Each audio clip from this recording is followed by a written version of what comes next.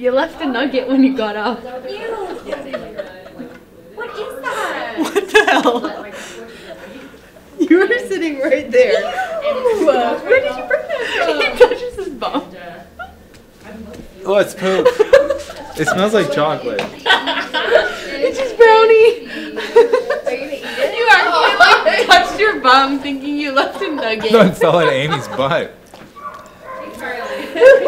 It still kind of grosses me out a little bit though. It looks like a poop. It looks like a I poop. dug it in. Today is Thursday, March 10th. We had a pretty busy surgery morning, so we had 3 neuters, 2 lump removals, and we also had an ear laceration repair. We're neutering a dog. Definitely doing more routine stuff is a little more relaxing. Like last week when we did our cystotomy, I was definitely more nervous the night before, but I also feel very supported by our team.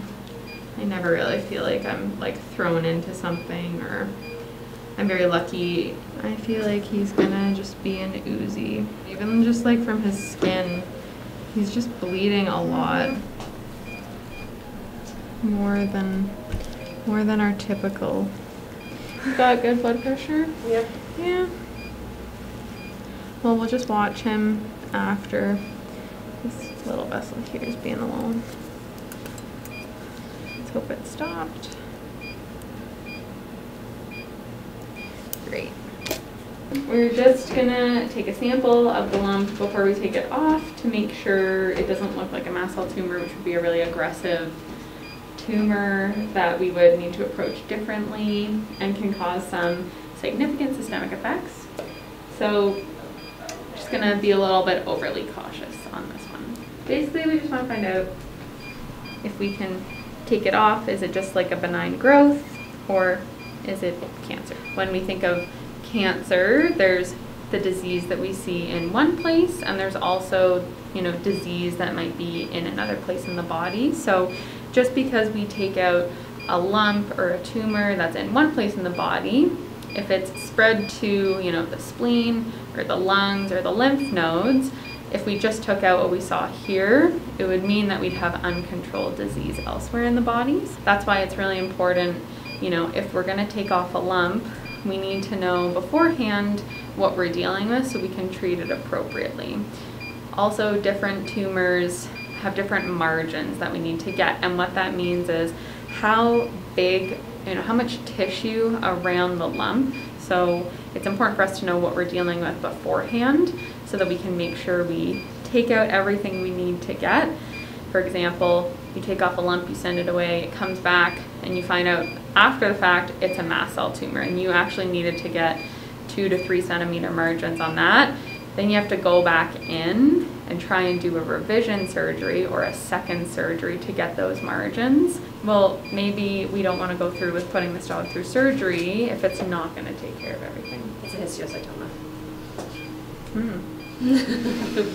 We were just talking about cancer versus non-cancer.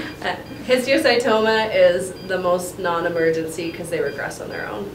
I think that the only thing is if the dog's going to start licking at it and bugging it, probably take it off. So she's under anesthesia. I would probably just take it. Okay. And that's why we check. Because sometimes if they're on the leg and it's a mast cell tumor and you can't get 2 centimeter margins in every direction, you actually might take off the whole leg.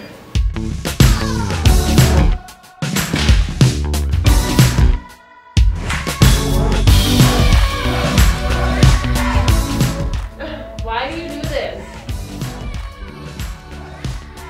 He is a Jack Russell. It says it's a Chihuahua in his file. He's not a Chihuahua.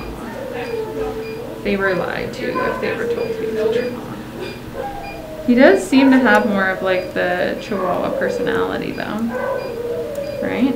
Yeah. We usually say that if they're becoming aggressive, like typically we recommend, or I would recommend like neutering around 6 months to a year of age, depending on the breed. 6 months if they're smaller, a year if they're bigger. However, if they're becoming aggressive, then I recommend neutering right away to try and minimize them becoming aggressive. He's just a small dog and there's just not a lot of room. because you're just not working with, like, the skin is really thin and your hole is small, and getting it to close nicely is always a challenge.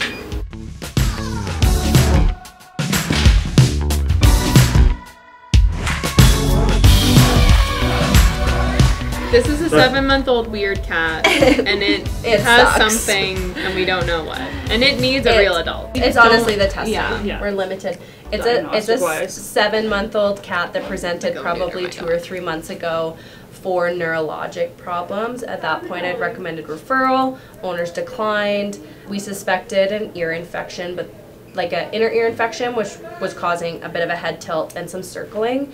However, the weird part was there was an infection in both ears, which is not as common to see an inner ear infection in both. More often it's just one. We treated with some medications, steroids, antibiotics, topical ear medication. We flushed the ears really good.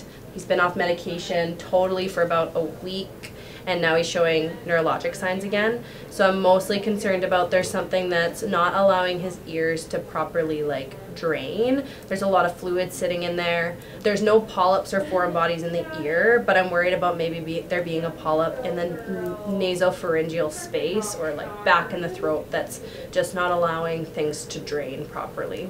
So gonna try to convince them to go to referral and even just get like an opinion and an estimate on cost. Then at least they might have a better idea of prognosis. This is just now like above what we can do in terms of diagnostics.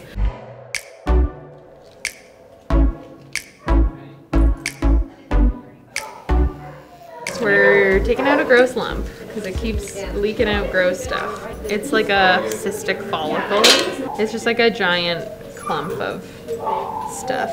This is gonna be super awkward. I just want to make sure we actually get the whole thing. Get all the keratin. Oh, it's gross. It's an internal balloon of stuff that's just gonna... It is. That's a great way to describe it. Unless you remove the balloon, you're gonna constantly have stuff coming out of it.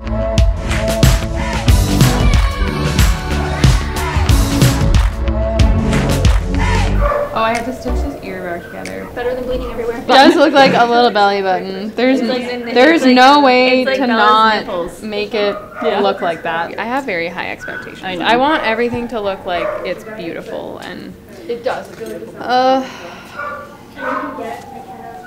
Ears are very unsatisfying. They're so awkwardly shaped, and they never look beautiful. Left a little pull tab here. Well, this one probably won't stay on for long if the dog shakes, but it might just help with like pinning it down.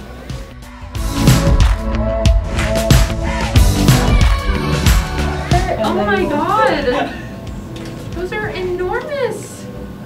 You're getting that in the video, right? Come on, let's get Nina. Oh my god! Come on, hand comparison again with your hand. Well, I have like giant hands and I was like, telescope as big as my palm. It's just big. Starting? I'm gonna start. Same steps. It might bleed more, and you know what? It probably will bleed more. But all the steps are pretty much gonna be the same. I wouldn't even call it a horse. It's like a mythical beast. Really. Look how thick its skin is, too. Oh, my hands are cramping. Oh, Marissa, I got it. We're good. I just time for press the button. Holy. It's a handful. My thumb. Ooh, I didn't want to do open. You already know. Well, because it's not open All the way. Oh, it is. It is. Well, that's okay. That's okay. Not the end of the world. Oh. See, that's what I thought was going to happen, was that he was going to bleed a lot. But that's okay. Just ligate it after. Woo! That is big. Got some emasculator. Honestly. We were literally talking Honestly. That's just like, it's so big. I just can't get over it.